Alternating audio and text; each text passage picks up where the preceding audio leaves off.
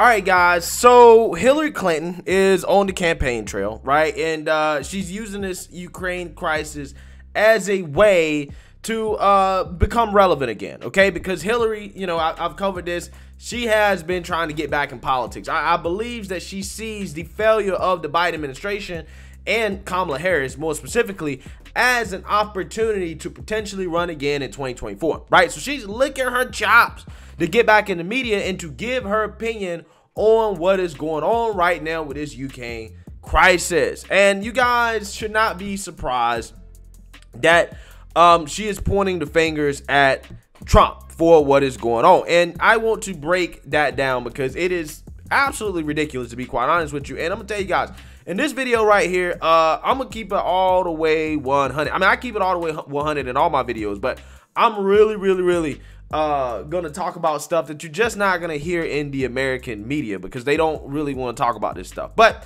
before we get in that, I just want to let you guys know, if you like my commentary and you want to support my channel, feel free to do so by using the links in the description below. You can support the Patreon, you can support the PayPal, you can support the merch. There are multiple ways to support if you would like to do so, including getting yourself one of these signature mugs I have on my website that defines the 2022 definition of racist, which is anybody who disagrees with the Democrat Party, right? So if you want to get one of these racist mugs, feel free to do so at the website. So without further ado, let's actually go ahead and get into this video of Hillary Clinton blaming Trump and giving Biden a pass for what is going on in Ukraine. Take a look. Are members of Congress. Are there newsletters, or whether it's members of Congress?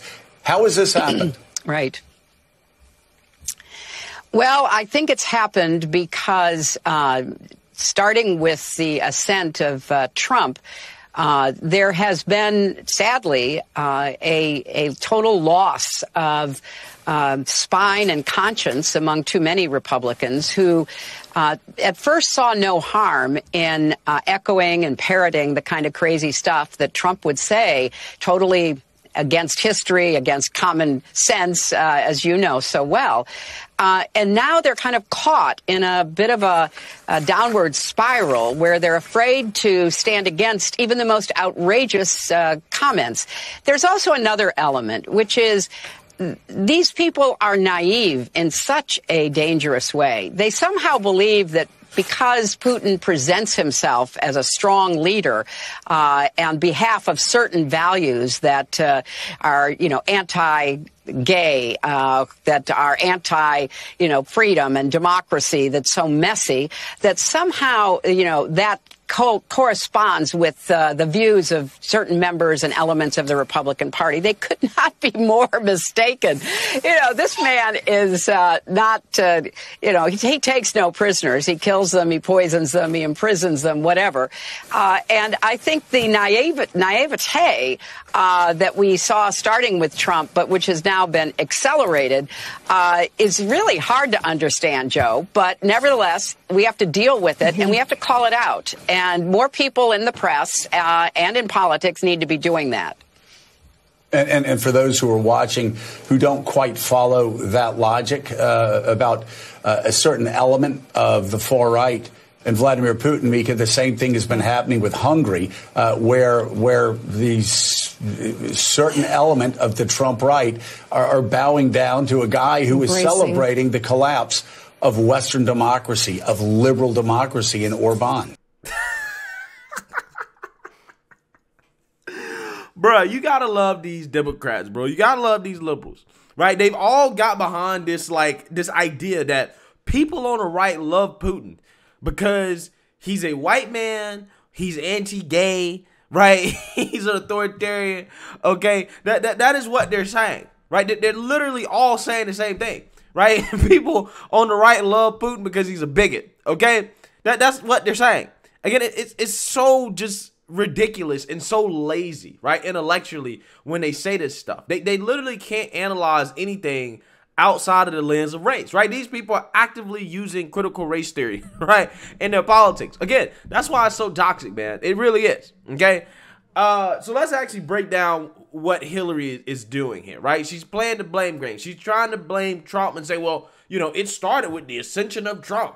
Okay, as if what has been going on in Ukraine and Russia hasn't been going on literally for decades. And we're going to get more into that, right, in terms of how the previous administration before Trump actually, you know, you can make the argument is kind of responsible for a lot of this as well, too. But let's stick with this current administration and Trump. Well, listen, Trump, okay, he's not in office right now. Biden's in office, right? And if Trump was enabling Putin so much, then why didn't Putin do this under Trump, right? Again, none of these people can answer that question. They keep blaming Trump and saying that Trump and Putin are butt buddies, right? Basically saying they're sleeping together. But Putin didn't do this under Trump. He did it under Biden. Why is that? Right? Why is that? None of them have an answer for that. Right? None of them have an answer. But somehow it's Trump's fault. Right? Again, it's the same thing they did with Afghanistan. When they try to blame Trump for the withdrawal. When no. Biden was overseeing the withdrawal. He was president during the withdrawal. He gave the orders to go through with it. Right? He gave the orders. He conducted that. Trump's not even in office. Oh, it's Trump's fault. As if Biden had to go through with the withdrawal. He didn't have to. He could have not done it. Right? But see, again, they do this as a way to deflect from the real culprits, right? From the people that are actually responsible for this Russian aggression towards Ukraine, right? Because there's been arguments that what happened under the Obama administration is actually what's to blame, right? Okay, take away the historical context of NATO essentially trying to make other countries, NATO countries in Eastern Europe, which pissed Russia off. But under the Obama administration, when Joe Biden was vice president, okay, Hillary served as Secretary of State from 2009 to 2013. Obama oversaw Putin grabbing Crimea, right, during the Ukrainian revolution. Okay, that happened under Obama's watch.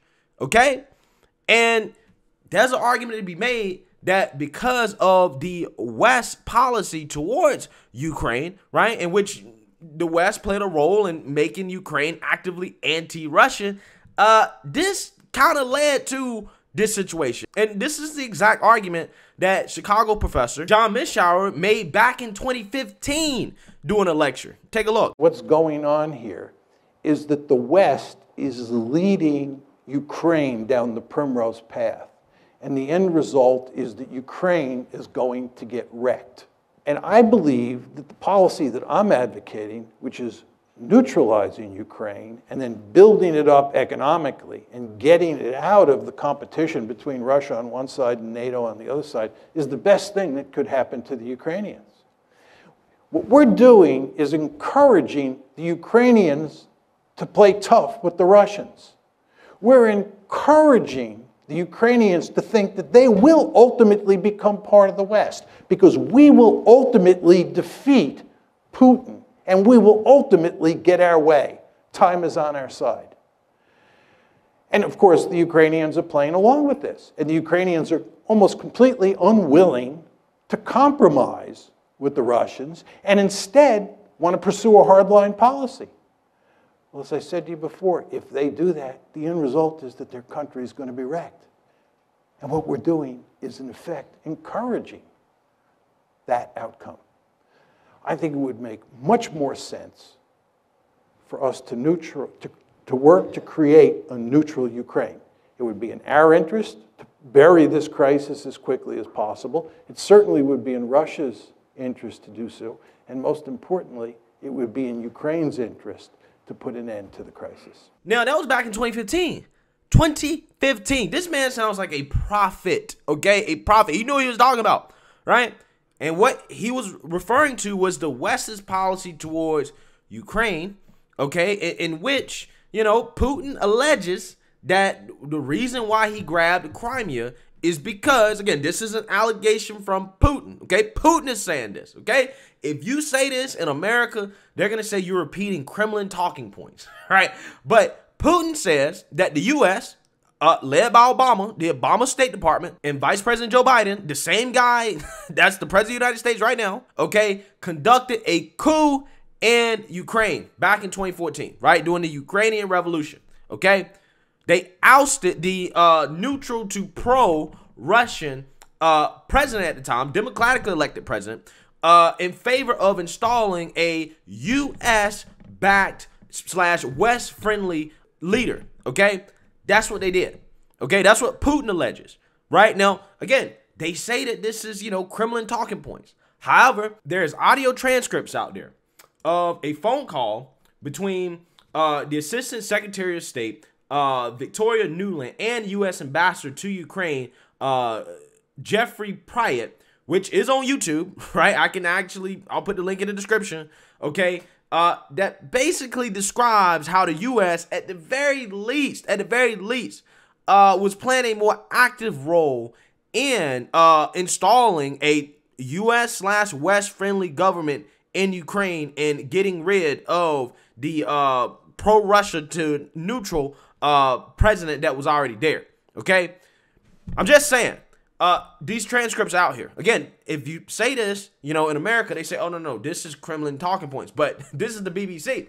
And that's why I think people got to understand that if you really want to know what's going on in the world, you got to look at international news, because you're not going to get it from the American news, okay? And there's also videos out there of John McCain in Ukraine actively campaigning and supporting the opposition to the Russian-backed/Russian-friendly leader in Ukraine back in like 2013, 2014, okay? I want you guys to imagine what would happen in the U.S. How would the Democrat Party react if there was actively a Russian politician, right? Somebody that was in a Russian government in the United States campaigning for a Republican candidate for president. We already know how they would react, right? We already know. I mean, that's basically what Russiagate was, right? Except Russiagate wasn't really true, right? I'm just saying. What do you call that, right? What do you call that? So I'm going to read some of the interpretation of this conversation, because the conversation in and of itself is too long to actually read. So good thing is that the BBC had a guy basically summarize what the conversation is about. And I'm going to read that for you guys so that you guys kind of can understand what's going on here. Okay. So according to Jonathan Marcus, the U.S. says that it's working with all sides in the crisis to reach a peaceful solution, noting that ultimately it is up to the Ukrainian people to decide their future. However, this transcript suggests that the U.S. has very clear ideas about what the outcome should be and is striving to achieve these goals. Russian spokesmen have insisted that the U.S. is meddling in Ukrainians' affairs. No more than Moscow, the cynic might say, but Washington clearly has its own game plan. The clear purpose in leaking this conversation is to embarrass Washington and for audiences susceptible to Moscow's message to portray the U.S. as interfering in Ukraine's domestic affairs. Okay, so this audio was leaked by Russia. Okay, it's proof that, hey, look, the U.S. was meddling in Ukraine, right? So I just want y'all to keep that in mind. But I'm trying to tell all sides of the story here, okay? While Hillary is trying to blame Trump when all this stuff happened under Obama, okay? An intriguing insight into the foreign policy process with work going on at a number of levels. Various officials attempted to marshal the Ukrainian opposition, efforts to get the UN to play an active role in bolstering a deal, and as you can see below, the big guns waiting in the wings, U.S. Vice President Joe Biden clearly being lined up to give private words of encouragement at the appropriate moment. Not the first time in an international crisis, the U.S. expresses frustration at the EU's efforts. Washington and Brussels have not been completely in step during the Ukraine crisis. The EU is divided and, to some extent, hesitant about picking a fight with Moscow. It certainly cannot win a short-term battle for Ukraine's affections with Moscow. It does not have the cash endorsements available. The EU has sought to play a longer game, banking on its attraction over time, but the US clearly is determined to take a much more activist role. Overall, this is a damaging episode between Washington and Moscow. Nobody really emerges with any credit. The U.S. is clearly much more involved in trying to broker a deal in Ukraine than it publicly lets on. This is some embarrassment, too, for the Americans, given the ease in which their communications were hacked. But is the interception and leaking of communications really the way Russia wants to conduct its foreign policy? And then he goes on to talk about, like, WikiLeaks and why would Russia do something like this, right?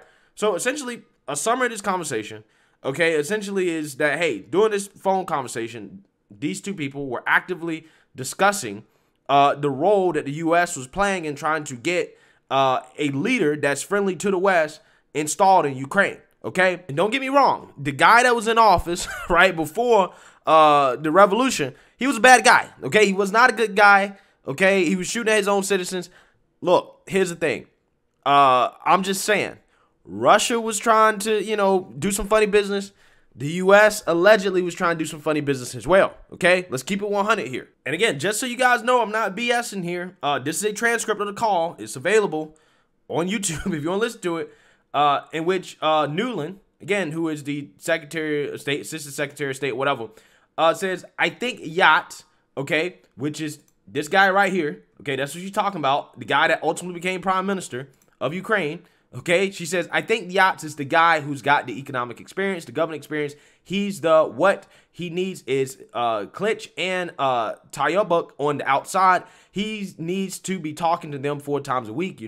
I just think Klitsch going in, he's going to be at the level working for Yaniskich. It's just not going to work. And then Pratt says, this is the ambassador to Ukraine. He says, yeah, no, I think that's right. Okay, good. Do you want us to set up a call with him as the next steps?